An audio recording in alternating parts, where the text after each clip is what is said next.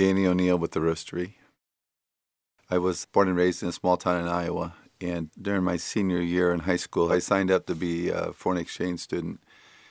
And so shortly after Christmas, I got a letter that said, okay, you're going to Costa Rica to live for a year. Went to high school and played basketball with my friends down there, and later in the year, I went coffee picking.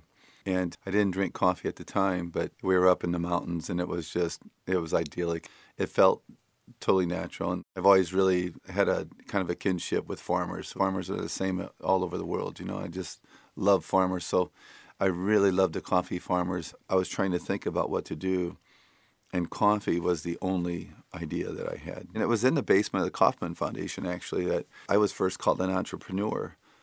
And I still vividly remember that. I was thinking, oh, that sounds good. What's that? The attributes were all the ones that I had always gotten in trouble for. Thinking outside the box, being independent, persevering, not quitting, all these things. So I started with this notion of give folks what they want, where they want, when they want, and do it better than anybody else. We can pick up the phone and talk to a green coffee broker and get coffee sent to us. And then you roast it. It's deceptively simple. I wrote out my mission statement, which is still the same. Best coffee, best roasted, fast as possible.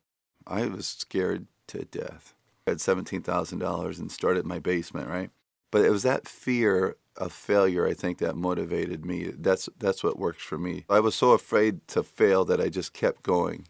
I think there's a lot of innate entrepreneurialism that the system takes out of the kids.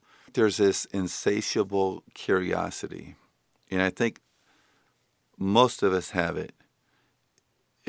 It might get buried if we're introverted, but there's a lot of intense intrinsic curiosity, spontaneity, and passion. My dad used to say, "You find what you're looking for." Every one of these things that I do, somehow or another, comes back, and some people might call it karma, some people call it all kinds of different things, but I just know that I have that old Dale Carnegie, if you help enough other people get what they want, you're going to get what you want. When I have an idea, I tell as many people as I can. I want as much feedback as I can. It's messy.